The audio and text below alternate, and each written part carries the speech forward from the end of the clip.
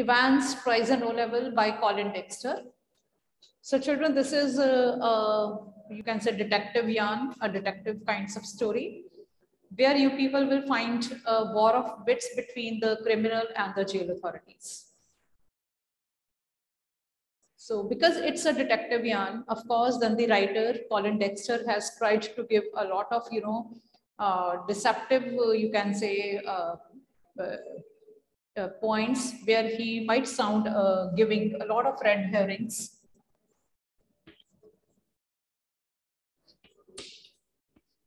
So that the readers don't get the clue to what the answer is. So basically, if I tell you in nutshell, the theme of this Evans Prize and O-Level, then it's about basically, because the story is about a criminal and the jail authorities. The jail authorities will be putting the whole Oxford prison on high alert. Despite this, the criminal will escape the jail. And the criminal will be able to hoodwink the authorities, not just once, not twice, not thrice, but this is the fourth time when he's able to escape. And afterwards, when he is caught, he's again able to hoodwink the authorities. So this, write-up gives us an insight into the matter. Like, if the criminals can be smart, like, then the need is that the authorities must try to outsmart the criminals. So where the loopholes go, where happens to be the loopholes which makes the criminals get better off than these authorities. Though the authorities are better equipped, the authorities are also, they also have a huge network. The authorities also have got all the technical support and all. Technology is there. Even then, where do the what happens that the criminals are able to hoodwink these authorities? Because this has happened in this play. So this has happened in this very particular Evans Prize and O-Level. So basically, if we talk about the theme of the play, then it is like these authorities need to find out or spot the loopholes which give chance to the criminals to get escaped from the prisons. And it happens when once the criminals get escaped from the prison, it gives it poses a big question mark on the overall administrative system of the country. It poses a great threat to the security of the country and all. So the point is like what goes wrong with the system? Technologically, scientifically, duty-wise, when the things are all right, even then Evans kinds of criminals get escaped. What actually goes wrong? That needs to be, found out from this play. And I won't tell you like what is one reason for that. You people will try to find that out. What is that one cause which makes these kinds of criminals get an upper edge over these, authorities? Here, Evans, he has been able to escape from the prison thrice. And he has been again caught, no doubt. So now the authorities are extra careful. So they have put the whole prison, Oxford prison. Now this Evans is in Oxford prison, and this Oxford prison is on high alert. So red alert is there in the prison. You cannot expect even a small mosquito to get in or out without the authorities knowing somebody is coming or departure. So no point of any person, maybe especially Evans, escaping from the prison. Such kind of security is there. Even then, Evans will escape from the prison. That also from in front of the eyes of authorities. So what happens? Let's see. So theme, I was telling you, like if I have to talk about the theme in a few words, and I'll say number one, the authorities must never misunderstand. They must not underestimate the strength, the power, the caliber of these kinds of criminals. Okay. Second thing is like the prisoners or the Evans kinds of criminals, should they be, because it's a debatable issue, like should they be allowed to appear for exams? Should they be given the chance to go for further education, because it will be on this very pretext which Evans will use and will escape. So that's a debatable issue, like whether the prisoners or the criminals be given the chance to study and appear for exams. If yes, then it will pose a big, question mark on the security of these kinds of criminals. And if no, then ethically it would be wrong. Okay. So let's see like what this story is in nutshell. I won't tell you the story in details because I want you people to enjoy the detective yarn as well. So throughout the story, you'll be getting so many red herrings, like you'll be getting so many points where you will feel that that is a clue to the answer, but maybe that would not be. Okay, let me tell you the story just in a few words. I won't go in details about the characters and all, just in nutshell. In the beginning of the story, we will see that Evans is there in the Oxford prison. This Evans has asked the governor that he wants to clear an O-level German examination. O-level is a German examination. For example, you people go for the IELTS exams and all, okay, for foreign language. In the similar way, he also wants to appear for an O-level German examination. O-level is elementary, very basic level of examination in German. Okay, he wants to appear for foundational level of German examination. He doesn't know German at all. So he wants to appear for O-level German examination. He requests authorities for this and his request is granted. The chief of the jail, Oxford prison, he agrees and he talks to the authorities at the university, and because he is going to appear for the examination, so a tuition is arranged for Evans for German paper. So he has 6 months to prepare German, and then after 6 months there would be an examination. So then the jail authorities also manage a tuition for him for German language. And it is pointed out that if Evans had been at home, if he wanted to clear his German examination, then he would have to spend a huge sum of money on tuition because it was very expensive. But he was being offered free tuition because he was a criminal, and the authorities were taking the authorities were bearing all, you can say, burden of his tuitions. So Evans was provided a tutor who would come daily to teach him German in the evening. For 6 long months, Evans was tutored German by that tutor. Got it? So 6 months are over. Now the examination time has come. So Evans' exam is scheduled to be held on some particular day at 9:15 a.m. Now, because the examination is going to be conducted, the jail authorities have made it possible that the exam is conducted in the prison itself. Because the jail authorities are very, very clear that Evans is very smart and they don't want to take the risk of sending him out for examination. So they have talked to the authorities of examination and they have convinced him about conducting examination in the jail, right? Now, what's the event? Conduction of German examination in the jail. So Evan would be appearing for the paper. So if one examination is going to be conducted, what would be the arrangements which would be made? The arrangement number one.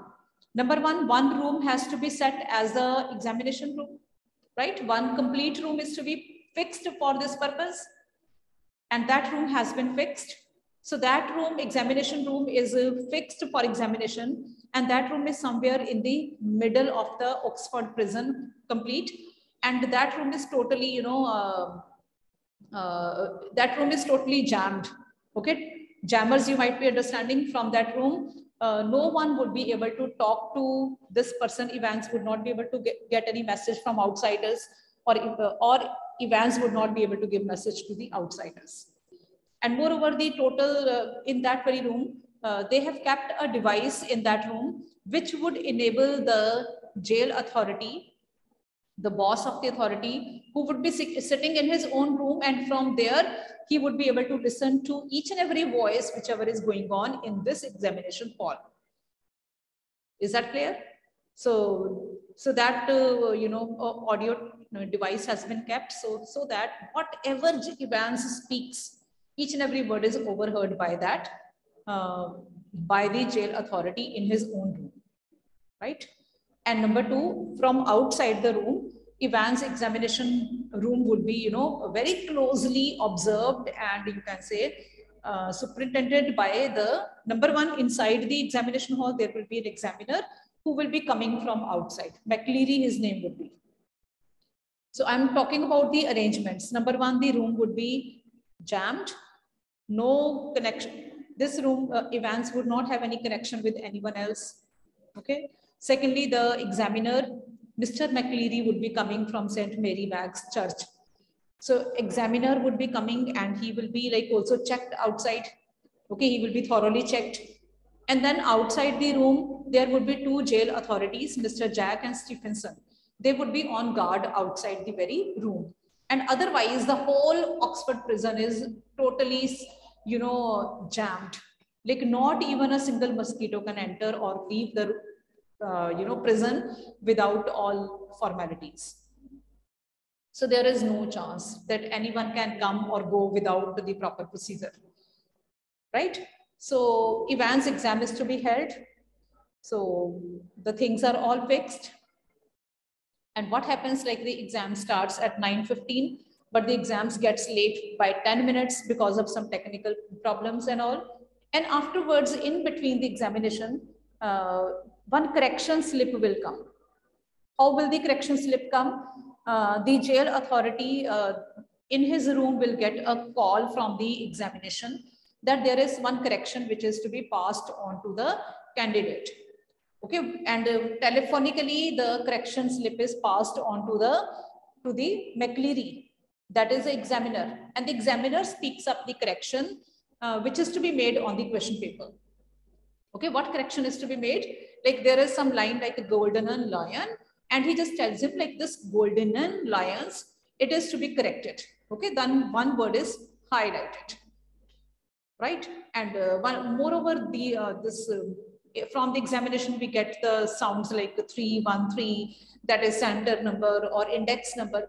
So there are some exact figures which are spoken out by McLeary or Evans, because those were either the center number or index number. Then one correction slip comes as a golden lion and all. So finally the exam goes on and on. And I told you like inside the examination hall, what kind of setting was there? Like Evans was made to sit, for example, with the wall, and his examiner, Mr. McLeary, he was sitting exactly in front of him. Okay, exactly parallel to him, he was sitting to him so that he could keep a watch on him. And from outside the room, this very Evans was closely observed by Mr. Jackson from outside and Mr. Stephenson. So two jail authorities, two you can say guards, they were constantly watching him from outside, right? So each and every move was being observed by them. After every 1 minute, Jackson was observing this Evans doing the paper. But each time, whenever he would see, after 1 minute, whenever he would see, he would find Evans putting pen in his lips and writing nothing. Then that person, thought like they are overdoing the things. So that person decided that he would be looking inside after every 2 minutes, not after every 1 minute. Okay, then whenever he would look inside, this Evans would be sitting blank with his pen inside his mouth. So this way the exam was about to be over, and finally there will be a call for Mr. Jackson, the one who was observing Evans very closely. He goes to attend the call, and after 5 minutes when he comes back, so what was the message given to him at the call? He was given the message that he must escort McLeary till outside the gate of the prison. And Jackson is very happy that he had been given this kind of VIP job because of his sincerity and all. He's very happy, he pats himself. He comes back. By this time, the examination was over. Evans gives his paper and all, and then this Jackson escorts McLeary out of the prison. And after escorting him out, Jackson comes back and he's congratulating himself that he did his job very well. Evans could not even think about escaping. So when he comes inside, he wants to go to have a cup of coffee. But before that, he feels like having a look at Evans. Then he opens a room, opens a door where Evans might have been sitting. So he opens a room and finds that Evans was no there. He was not there. Rather, McLeary was there, and McLeary had been hit hard on his head, and his head was bleeding profusely, and he was asking for help. So the things were very clear that Evans had escaped as McLeary, and now the person who was in front of them was not Evans, but it was McLeary. Got it? The point is that Jackson had escorted McLeary out on his own. That was McLeary. And now when he found the person inside, it was again McLeary. So what they were able to make out, like the person whom they had escorted out was Evans. This is what they could make out. So of course he might have been Evans. And McLeary was there, whose head was bleeding profusely, and Evans might have hit him hard on his head. But here, before jumping to the conclusion that McLeary has been hit hard on his head, these jail authorities don't even make out like these people had searched Evans. Evans had nothing objectionable with him. He had nothing, no weapon, not even a single blade with him. Then how could he hit McLeary? And even McLeary had been searched thoroughly. He also had nothing objectionable with him except a few things. Those things we'll read in the text. So how could have McLeary been hurt by Evans? This thing these people were not able to make out. They didn't even think upon these lines, and they instantly jumped to the conclusion that Evans has run and McLeary is there. So McLeary offered to help the jail authorities in finding Evans. McLeary told the authorities that I know where Evans might have gone. So these jail authorities take McLeary, injured McLeary, outside because they told him like we would drop you at the hospital. So they drop him somewhere at some square, at some chowk, and from there the authorities went off to search Evans. And meanwhile, afterwards, okay, up till here, what has happened that McLeary had already gone, whom this Jackson had escorted out. And then later on, the one who was injured, McLeary, he was also dropped at some square, at some Newbury Square by the jail authorities only. Okay. And afterwards, the governor gets a call. The governor is able to make out like he had been hoodwinked, that he had been cheated. But he says that I'm smart enough to find out like where this Evans had gone. So he tries to decode the paper and is able to make out that index number and center number and this Golden Lion are, and Golden Lion is the name of the hotel where he might have run, and the index number and all, they are actually the location points. So the governor thinks that he is very smart and is able to reach that Golden Lion, and at the Golden Lion, this Evans was caught again. Evans was actually there. So finally, when these jail authorities ask Evans to sit in the van, then Evans again is caught and is made to sit in the police van. And from there, the governor remains outside and he congratulates himself that he has again caught Evans. And Evans is asked to go to the police station, go to the Oxford prison in the van. And the moment Evans sits in the van, he again, speaks up that again he is free from the clutches of the police, because the people in the van are again his own men. They are also not police officials. So Evans again is able to outwit or hoodwink the governor or the jail authorities and is escaped again. That is what the story is in nutshell about. But the big twists, the whole red herrings, all those deceptive points, from where the readers would be like, we the readers would be hoodwinked from the real, facts. Those things are there. Only that's why it's a detective yarn. So let's read the story. It's a very lengthy story. I'll be reading out the most important information, and some information I'll be asking you people to read on your own. Would that be fine? Would that be fine?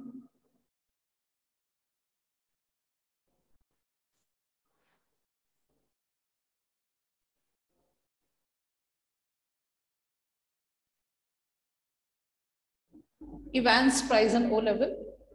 So the factors, like the theme is, the debatable issue is, should criminals in prison be given the opportunity of learning and education? So we can discuss it out after we finish the play. So the dramatis personae are, the characters of this play are the secretary of the examination board, the governor of HM prison, Oxford, James Evans, a prisoner, Mr. Jackson, a prison officer, Mr. Stephens, a prison officer, the Reverend S. McLeary, an invigilator, Mr. Carter, detective superintendent, Mr. Bell, detective chief inspector. So these are the characters of the play, of the story. Then all precautions have been taken to see to it that the O-level German examination arranged in the prison for Evans does not provide him with any means of escape. Right? So German O-level examination is to be conducted in the jail, and the authorities have made all precautions. They have taken all the precautions so that he does not escape from the jail. So what kind of person was Evans? We'll find out. What were the precautions taken for the smooth conduct of the examination? These two questions you will find out now. It was in early March when the secretary of the examinations board received the call from Oxford prison. So in the month of March, the secretary of examination board received a call from the Oxford prison. So the governor called the secretary of exams in the month of March. It's a slightly unusual request, governor, but I don't see why we should try to help. Just the one fellow, you say. So that secretary of the examination is speaking. He says, like, governor, it's a very unusual kind of request. What was the request? Actually, the governor had asked the secretary of the examination to conduct the examination in the jail for Evans, that is the prisoner. Because the governor did not want to send Evans out of the jail for security reasons. So he wanted that the secretary of examination should conduct the examination in the jail itself. And the secretary speaking this, that it was unusual request, but he wanted to accept it. Just the one fellow, you say. That's it. That's it. Chap called Evans. Started night classes in O-level German last September. Says he's dead keen to get some sort of academic qualification. So governor now is telling the secretary of the examination, like what kind of candidate he is. He says, like, he's Evans. He wants to clear O-level German examination.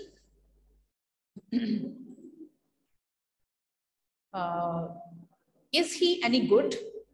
He was the only one in the class. So you can say he's had individual tuition all the time, really. Would have cost him a packet if he had been outside. What do you mean by this? Would have cost him a packet if he had been outside? So the governor says that yes, he was the only one in the class. He got individual attention. He got individual tuition. So might have been good. And moreover, had he been outside, then he might have to spend a lot of money on this tuition. Well, let's give him a chance, shall we? That's jolly kind of you. What exactly is the procedure now? Oh, don't worry about that. I'll be sending you all the forms and stuff. What's his name, you say? Evans? James Roderick Evans. So what's the name of this criminal? It is James Roderick Evans, who is going to appear for the O-level German examination.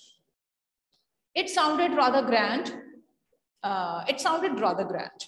Just one thing, governor. He's not a violent sort of fellow, is he? I don't want to know his criminal record or anything like that. But so the secretary of the examination, you know, he agrees that yes, he could conduct the examination in the cell or in the jail. But one thing is a little bothersome. He asks, He just wants to confirm if the criminal, if that Evans is a violent person or not. Because if the candidate is going to be violent, then the invigilator needs to be of that kind. So he says, I just hope that he's not violent. Now, let's see what the authorities say. Let's see what the jail authorities say about him. Children, this thing is very important. So governor says, no, there is no record of violence. Quite a pleasant sort of chap. They tell me, bit of a card, really. One of the stars at the Christmas concert. Imitations, you know, the sort of thing, Mike Yarwood stuff. No, he's just a congenital kleptomaniac. That's all. So the governor was tempted to add something else, but he thought better of it. He would look after that particular side of things himself. So the governor assured the secretary of the examination that the candidate Evans was not at all violent. Rather, he was a very pleasant sort of person. See what the jail authorities have to talk about the criminal. And it's not that I'm saying it's wrong. Let's discuss it. So he says, like, he's a pleasant sort of person, the one who was a very good, who was a star at Christmas concerts. He might have been singing. Then he was a good imitator also. He did imitations like Mike Yarwood kinds he was. But just one problem he has. What is that? He is a congenital kleptomaniac. Like he's a born kleptomaniac. What is kleptomaniac? Kleptomaniac is a person. Kleptomania is a tendency to steal things even unknowingly or unintentionally. Okay, some people steal the things not because they want to steal, not because they need to steal, but because it is their habit. Mania is a mental disorder, mind it, M-A-N-I-A. Mania is a mental disorder. Any sort of mental disorder is always, prefixed as mania, suffixed as mania. So he's a kleptomaniac, means he has a tendency to steal the things. That is what drawback he has. And the governor wanted to add more things about this boy Evans, but he became quiet. He would look after that particular side of things himself. So he said, like, he would he would take care of the other things, like about his violence and all that. Those things he would look on his own. Okay, children, we'll continue from this very page tomorrow.